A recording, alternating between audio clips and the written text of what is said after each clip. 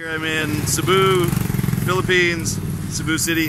This is the oldest house in the Philippines, and it has the oldest door lock in the Philippines as well. This is one of the oldest doors in Asia. It's about 350 years old, so in the Philippines it is the oldest door, and it works pretty simple. This is the oldest building in the Philippines, residential building, and this is one of the oldest door. This is the oldest door in the Philippines. If not, it's interesting, it just goes in the old style.